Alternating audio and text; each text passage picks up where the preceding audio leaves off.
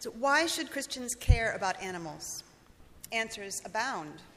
Because animals suffer from human cruelty, because animals are sentient, feeling creatures, because from creation, God calls upon human animals to exercise responsibility for other animals, because animals are creatures in their own right and not for humans to use, because contemporary factory farming abuses animals in ways previously unimaginable. Bishop Arnold and David Clough spoke this morning about drawing connections between Christians and animals. I'd like to continue in that vein with more considerations about what's Christian about Christian animal advocacy. In my short answer, Christians should care about animals because of who and how Christians are called to be. My longer answer comes in 4 parts. So why should Christians care about animals? Part 1. The primary identity of a Christian is a body member, incorporated with all the other body members, interconnected, and in the body of Jesus Christ. This means that we are both human bodies like this, tangled up with each other in Christ, and somehow, not yet, resurrected bodies, waiting for the reconciliation of all creation in the resurrected and ascended body of Christ. As embodied humans now, we are limited by brokenness and confined by finitude, constrained by systemic sin. As humans embodied in Christ's body, we hope to be resurrected bodies in the salvation of the world. We hope to be fully human in the presence of God and abiding peaceably with all creatures. Christians claim to be citizens of both worlds. These bodies in the body of the church, and resurrected bodies reconciled to each other and the cosmos. Christians, in and as the body of Christ, are most fully Christians when the citizenship we know now turns toward the citizenship of reconciliation to come. When this citizenship reflects citizenship in the peaceable kingdom as much as possible now. If we only claim citizenship in this world, then we could plausibly focus only on what seems realistic, practical, economically productive. So violence is sometimes necessary.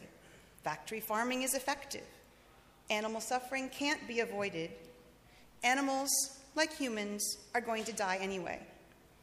If we understand ourselves to be completely bound by limited resources and death, we might assume that killing animals for our food and comfort is our only option.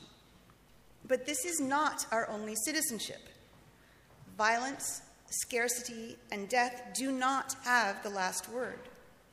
Our bodies are not primarily governed by conflict with the rest of creation. So Christians should care about animals because through the resurrected body of Christ, we are also citizens in the peaceable kingdom, in which humans and animals and all of creation flourish. Why should Christians care about animals? Part 2. Christians should care about animals because we don't have to make a difference. Animal advocacy might seem ineffective. It might not change the world. It might not make a visible impact on the lives of very many animals. It is an unprofitable enterprise. In other words, animal advocacy fits the pattern of Christian discipleship perfectly. Christians don't have to determine what to do and how to do it based on making a difference in the world, because Jesus Christ makes the difference. It's not our job to bring about the redemption of the world. Our job is to share glimpses of the difference Christ makes. Our job is to demonstrate the radically impractical conviction that one lamb's rescue is worth any cost. Missionaries continue their work of faithful presence and service even if there are no converts for years and years. Quiet acts of charity and ministry remain faithful responses to Christ's love, even without a quantitative assessment. At present, factory farming ruins the lives of countless animals by treating them as mere products for consumption. We can and should try to persuade multinational corporations to change their policies. But in the meantime, immoderate showers of comfort for afflicted creatures can witness to the divinely limitless love and comfort that perseveres beyond death. Christians can share glimpses of life freed from death with a non-strategic, extravagant, implausible passion for the quality of life of even just one of the least of God's creatures. If Jesus Christ disempowers death with persevering love, if our primary citizenship is the body of Christ that perseveres despite death, then that resurrection citizenship should shape who we are now and should direct what we do today, whether or not our efforts seem to make a difference. Christians reach out to the needy because our job is to reflect the promise of heaven in how we live on earth. Do we believe that Christ's reconciliation of the cosmos is greater than the financial practicalities of mass-producing hamburgers? If we do, then we can choose a bean burger over a beef burger as a reflection of that belief, even if we can't demonstrate that one bean burger will transform industrial factory farming. So Christians should care about animals because the body of Christ should behave as if the peaceable kingdom is real. Get to know a chicken. Find out where a pig likes to be scritched. Don't step on the snail. Love them. They are groaning with us, with all of creation, for Christ's reconciliation. Why should Christians care about animals? Part 3. Christians should care about animals because we aim to be of one mind with other Christians.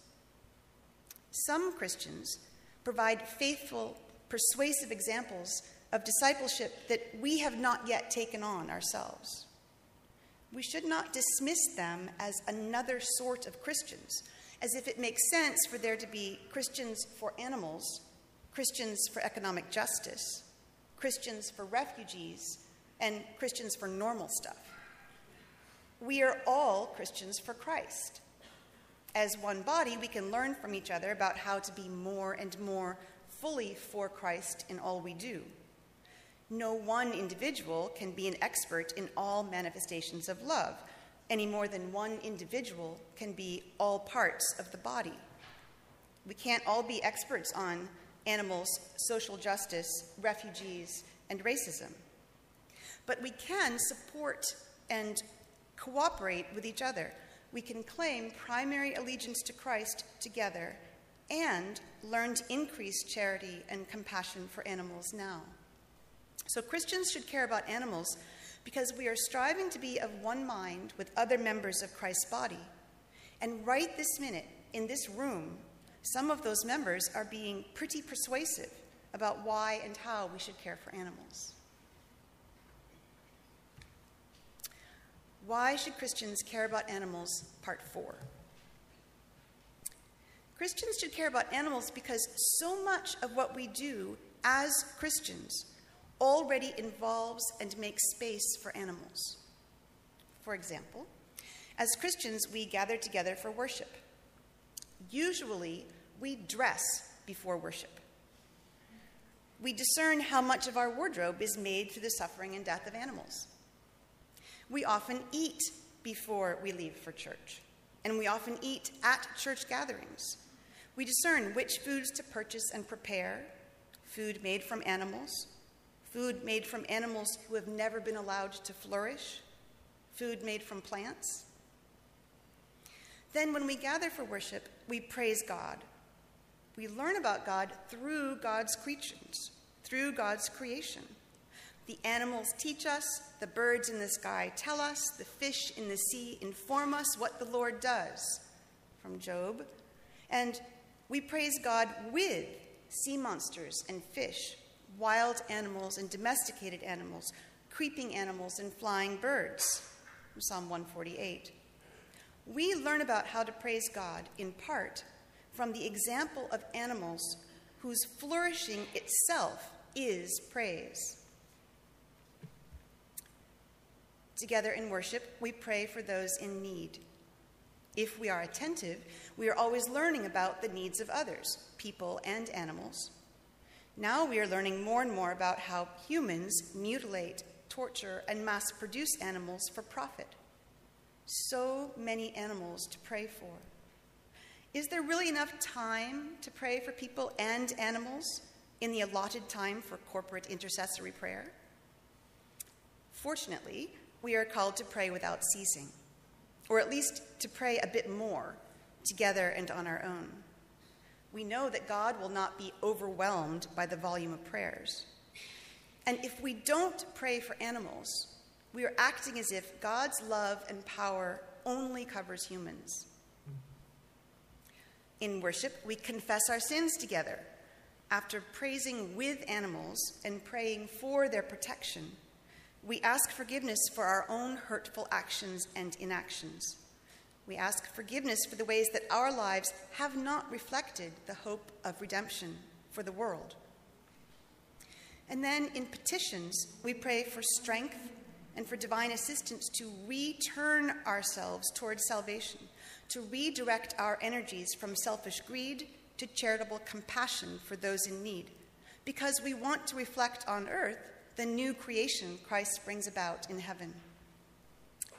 At the Eucharist, we receive the body and blood of Christ, the flesh of Jesus Christ in the form of food from plants, not animals, the body and blood that renews our identity as Christ's body. We die with Christ, and Christ draws us toward the renewed creation, which is not defined by death and consumption. And then we go forth rejoicing. This might be the most difficult of all, to walk as we have worshipped, to praise with animals, to care for animals, to do the things we ought to have done, to take on the strength we've requested, and to be transformed. But we don't do it alone. We go forth in the company of the church body, and we hold each other accountable to the identity we claim in Christ. And so, in all these ways, Christians should care for animals because we are members of Christ's living, dying, resurrected body, bound for the peaceable kingdom of reconciled creation.